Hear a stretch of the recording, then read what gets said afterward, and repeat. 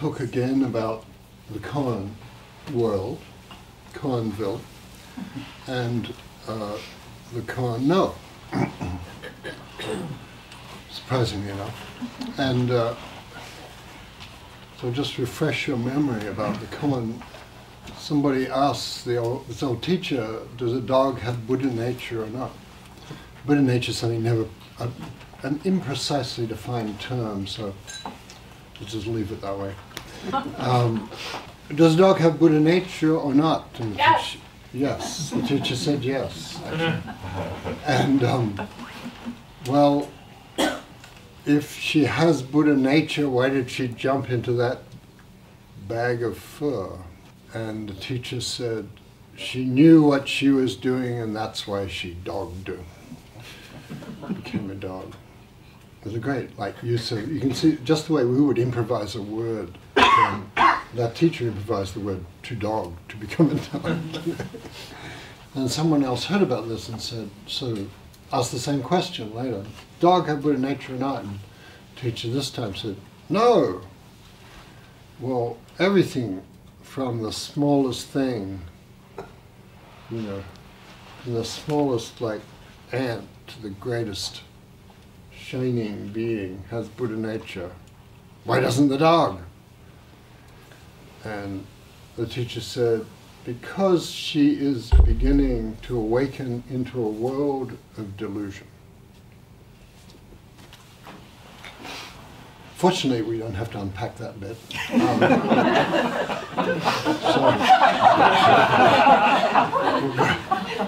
The Zen people thought, that sounds like philosophy class.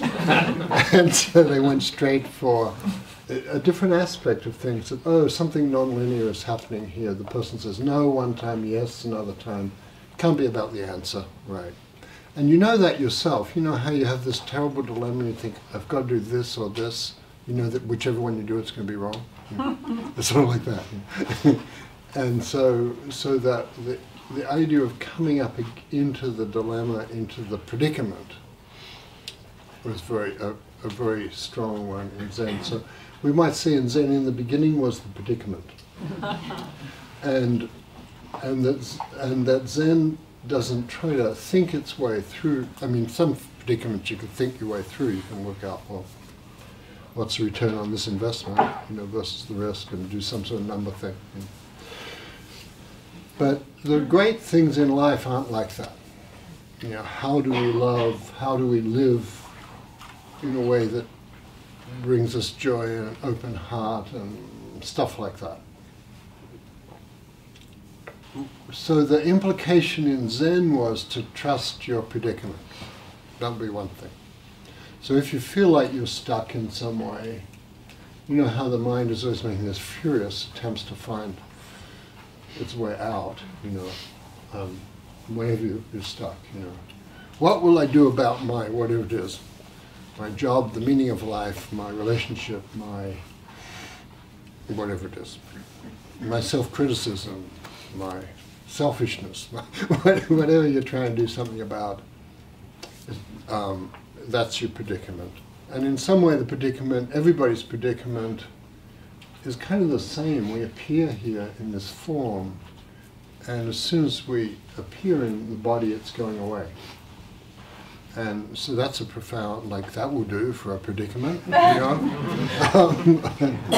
matter how much I work out, I do yoga to get better, and then I hurt my back doing yoga, and so on, And so there's a predicament just about being alive. And I think you can overrate the fear of death, but death is part of it, because the idea about being alive is it's an intrinsically fragile situation. All sorts of things can happen. Pigs can fall on you. Not to mention more common things like car wrecks and cancer and things. Yeah.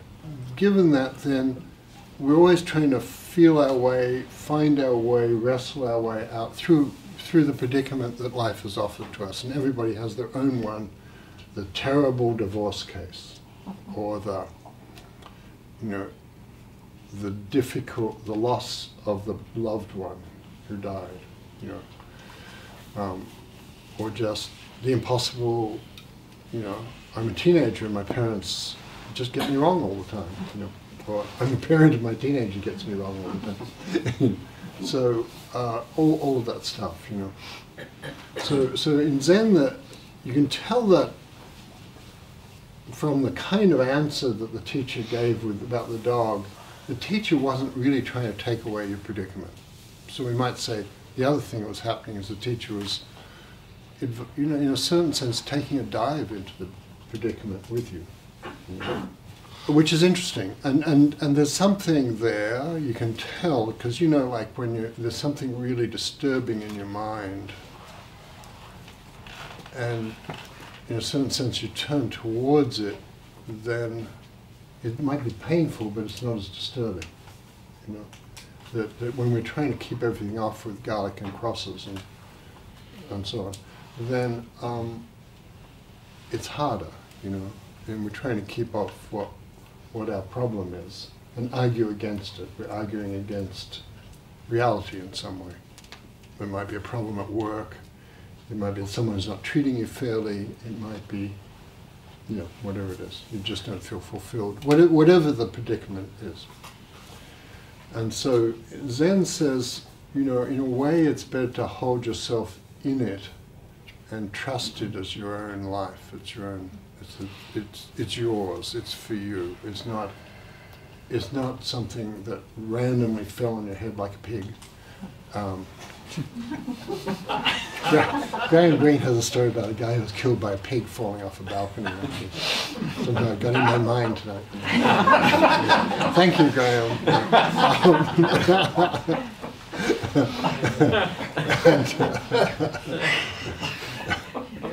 Did the pig make it? What's that? Did the pig make it? I don't know, his ankle didn't. Yeah, his ankle didn't make it, but maybe the pig made it, I don't know. Maybe the pig, that was good for the pig.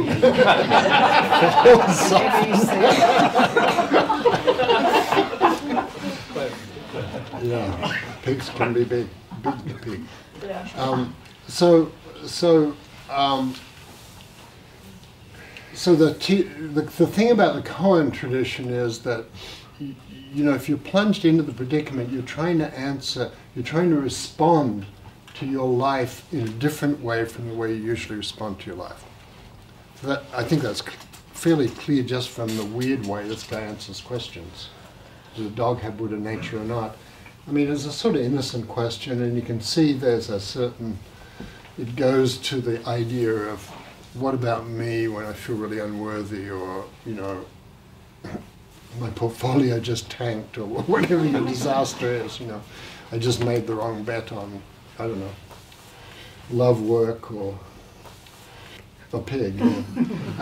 But I just made the wrong bet, and so, you know, that sense of shame that comes up for people, for us, when things don't go the way we expected. Oh. That moment, you know, do I still have something? Is there some light in me? Okay, so we can see that. But the teacher is also somehow like pushing us into that. Instead of saying, never mind dear, you're okay, he's sort of saying, well, in a certain sense, that's the only response to something like that. It doesn't come from people reassuring us, it comes from us knowing for ourselves what life tastes like.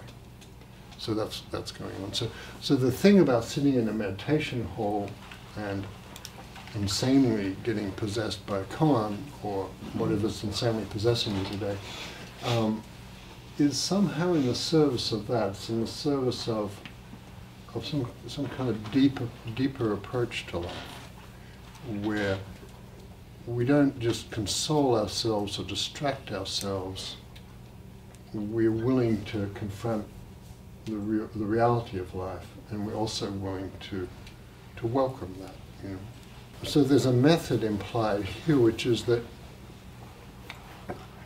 you know when you felt shame, you can't really reason your way out of it, you know.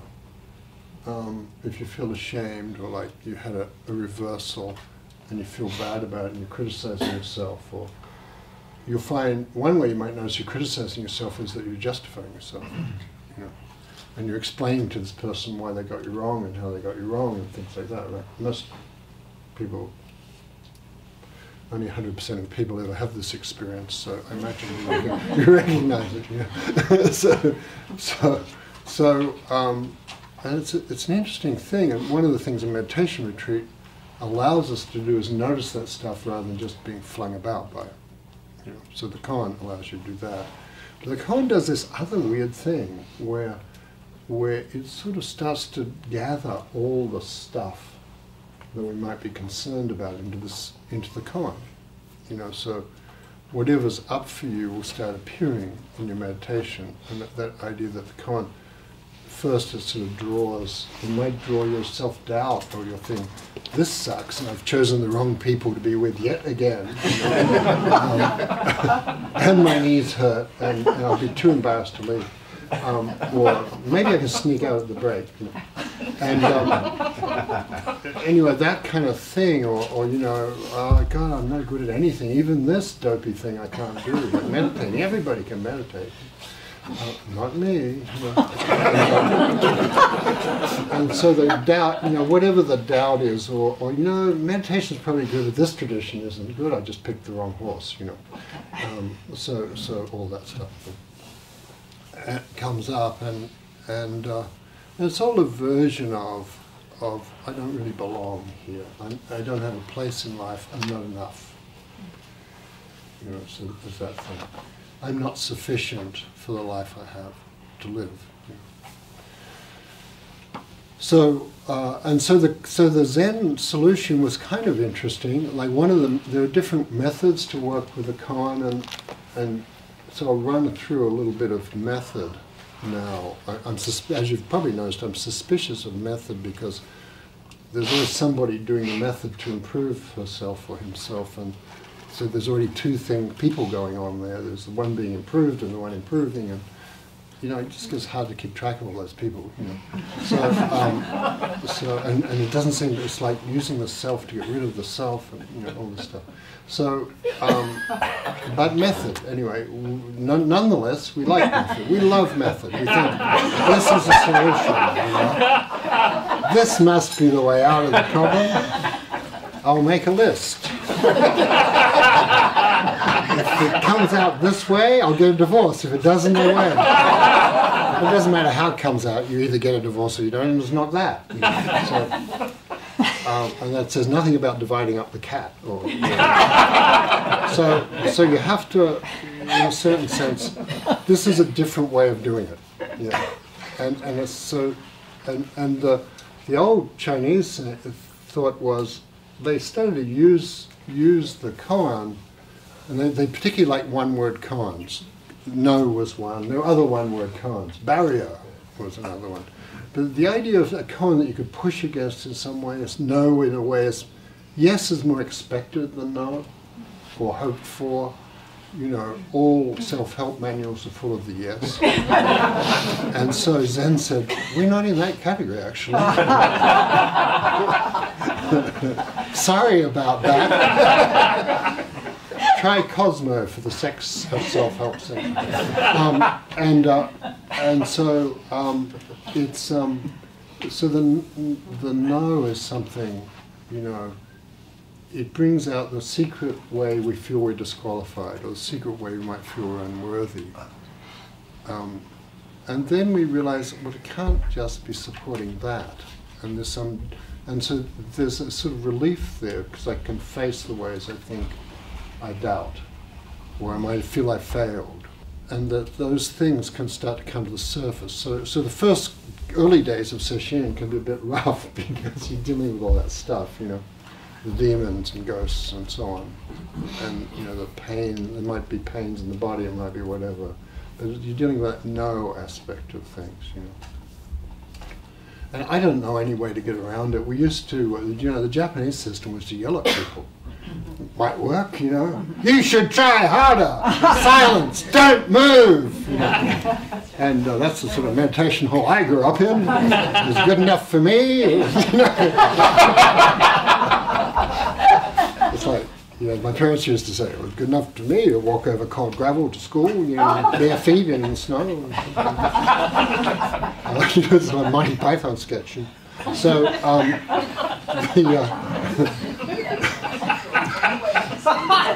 but there was and it really doesn't matter how you do it, but the old tradition said, well, take that one word, and let's say it's no. We're working with no. There's a barrier was one. There were lots of others. There was just incoherent yelling was one. I can't make that mean anything. So no, you take it and just bring everything to it, and then you realize after, sort of all your energy, pour all your energy into it. And this is the old ancient medieval instructions. You pour all your life energy into that one word. So you don't really care, and afterward, is it no? Is it yes? Is it, how do you spell no? Anyway, is it on? Let's do it backwards. So, and then you realize you're not very good at that, and it keeps sort of you keep bouncing off it, and then it feels like this alien force or whatever happens. But then after a while, you realize that your mind is changing a bit, but you've still got this wrestle going on. But your mind is changing a bit because you're trying to concentrate on this one word and you forgot about your problem, your predicament, whatever it was. At least for 5 minutes you forgot about your predicament.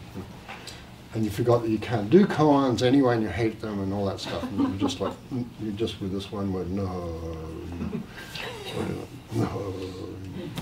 And then you realize the nice thing about that is you realize that you can walk around with it, you can lie down with it, you can eat with it. You don't the formal categories of meditation start to break down because it's so the formal categories of the sacred and the profane break down because there's nothing that really needs to be not sacred.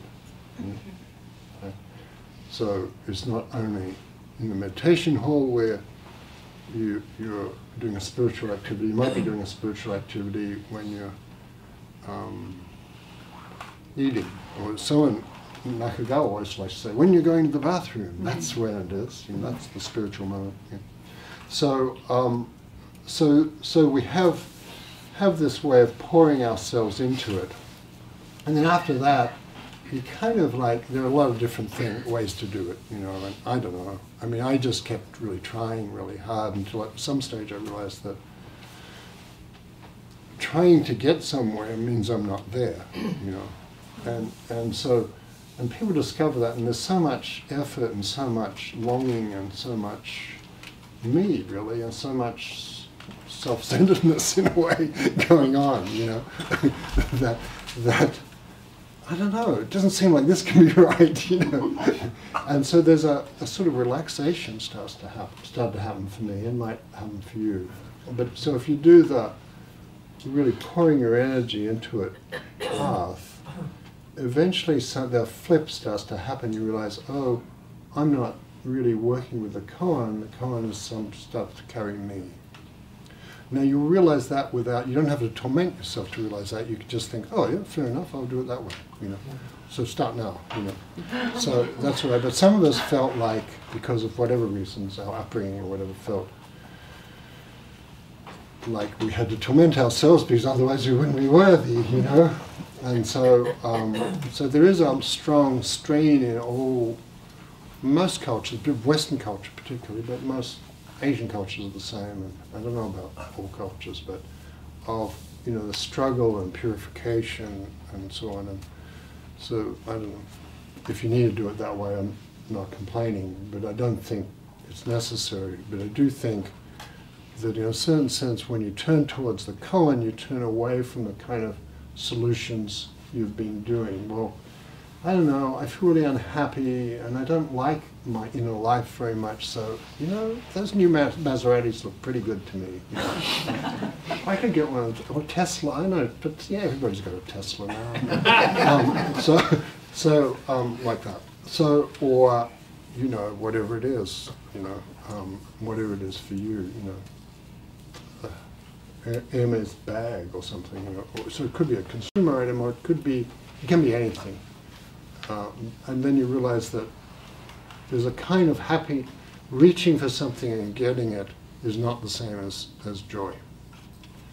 And it's not the same as freedom, you know. And you can do it, and there's not, probably if you really want to get something or do something, you got a reasonable chance of getting it and doing it probably, but that's really different from whether your life is full and you have joy and love in your life. Right? So, fairly well established truth that after a certain income level, happiness does not rise. You know? So, and that's not a Puritan truth, it's just a truth about the psyche. It's just like what gives us joy. You know? So anyway, so we know that this is a strategy. What we're doing in the meditation hall is a different path, a different way of showing up in the world. And if you really pour your energy into the koan, after a while you'll find you can do it more delicately. You're probably pushing too hard, and you can stop pushing so hard, and you'll find it's just there. And we might say that you start to have confidence in yourself. And all the Gothic jokes about trying too hard and so on, I don't know, maybe some people, I did that, you know, and I don't know, I was that sort of personality, you know, just fanatical, I suppose, but I was just desperate, you know, so I was willing to, you know, sit late at night and things like that. And it was interesting too, you know, it's really, you know, your mind gets really interesting when you're doing a lot of meditation, and life gets really interesting, and so, but even that's different from freedom. So anyway, so sooner or later, as you pour your energy into the koan, you'll find that you can relax, and you don't have, it's not this fighting and trying harder thing, and, you know, that system, the Japanese medieval system of yelling at you, felt encouraging to them, and it felt like, you know, like the football coach saying, you know, yelling at you on the side or something like that, to them, I think. But you know, it doesn't to us now. So you don't need to do that to yourself. And after a while, the greatest obstacle is your own self-criticism and self-doubt. You know, so easing up on that allows you to start realizing, oh, the problem is not reality. The problem is that I have all these thoughts and assessments and judgments and critiques in the way of reality. You know? And even if reality is quite difficult, it's reality, and in some way I'll be okay there. In a way I won't be with my thoughts. Well, I won't be in the world my thoughts are trying to make, because it doesn't exist, and so I'm always in this desperate situation of trying to catch up and force the world to be the way it should be, when the world's never been the way it should be, never will be the way it should be. And in fact, I don't know what the word should means in that context. The world is just going to be the world. And I'm also, not only are you going to be who you are, and you're going to love me or leave me or praise me or blame me according to your lights and according to you and you're allowed. But that's all right. And and when we're at peace and at home, we're allowed to feel what you feel. You know, we're not the slaves to each other's approval, but we're also not slaves to our own approval of ourselves. You know, we're not criticizing ourselves and saying, oh, that was great, I did that well, and this is horrible, you know. And it's not like that. Life isn't really like that. Life is much more vivid and genuine than that. There's just life. You know. There's just walking, there's just laughing, there's just weeping. So the koan brings us into that realm. And then various things will happen, but it's once you're in that realm, you know, you get little tastes of it. Everybody has little tastes of it. It's like stepping through a gateway, you know, that there's some sort of joy, that things look beautiful. Nobody looks ugly. There's nothing really wrong with you, you know. And in fact, we can speak about the perfection of creation, you know, because we can experience it and we can feel it, you know. And then immediately we think, wow, that's great! And then we've got this, oh my, the world's what happened to my perfection of reality? But then you see that's perfect too. If there's that kind openness that starts to come with the koans, then oh, yeah, I clutched. Oh, I do that, don't I? That's kind of cute, you know. So I was feeling pretty free, and I decided I would put it in a bottle and I'd share it with my friends. And so it became a new, you know, object, you know. And so then it was outside me, so I didn't have it, and so on. We started to get hip to those doping moves we had, and then we started not to disapprove of doping moves. I mean, what's wrong with that? So I did it, yeah. And that's a beautiful time because things flow, you know. Before I started working with koans, I could feel that in some way there's a great force in life and a great light in life, you know, the trees and the animals and people. And I could see it, but most of the time I didn't live that way, and I didn't have much capacity. I didn't know how to live that way. Most of the time I was like, you know, scheming and plotting and trying to, whatever it was, get ahead or achieve more or whatever. And all innocent things, but not related to joy. And so then, at some stage, you notice that, oh, you're spending more time with the world holding you up. You're spending more time permeable to the world. You're free. That even, and it's not about being happy all the time or having a positive attitude. It's probably in the way, actually, you know, because it's a bit forced, you know. But it's more about, if you're sad, you're just sad. You're free. If you're happy, you're just happy. You're free, you know. And you don't disapprove of what you're feeling any more than you don't disapprove of the rain, you don't disapprove of the sun. You're not critiquing yourself all the time. You know, you're not saying, I must get this basketball in the hoop. You know, you're just throwing a basketball, or you're just dancing. So that kind of lack of, we pass through passing through the gate is passing through being outside our own lives, and so we start to have our genuine lives. One of my friends long ago described this to me. He said, well, I've always felt like Pinocchio, but now I'm becoming a real little boy. And I thought it was kind of nice, actually, because there is that way in which instead of doing the thing that's, you know, off the shelf, we're ourselves. And so some people have that as like, you know, it just sort of dawns, and, you know, there are people, you read textbooks that say, oh, there was this great experience, and, you know, and they found one person who can tell you this operatic experience, and they put it in the book, and everybody's supposed to have that experience. But it's not, you know, it's not, you don't have an experience that somebody else had, mystical experience that somebody else had. You have your mystical experience, you know, which might be like something like, wow, I really like hearing the birds, or, you know, the creaking of the floor when people walk. Isn't that great? You know, so it could be something, you know, anything, no matter how humble, is the entry to freedom.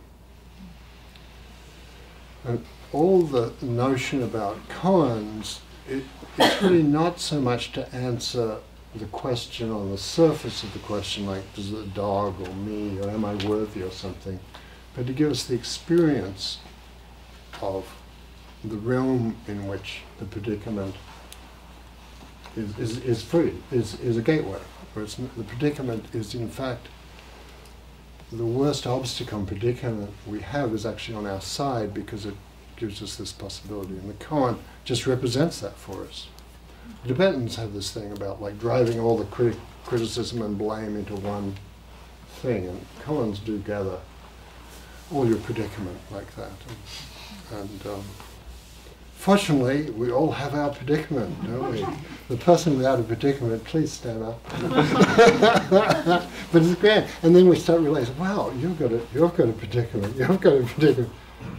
You look wonderful. It's so great. You know, we think, oh, then you're wonderful. You've got to predict. I can't be that bad. You know. So there starts the playful, light-hearted quality that I think is part of koans. It comes to appears. You know, and it appears. We might say it appears involuntarily, because meditation is not this sort of thing I'm winding up all the time. It starts to happen, and that's why it's not about inside meditation, it's not about standing, it's not about sitting, it's not about in the hall or in the kitchen.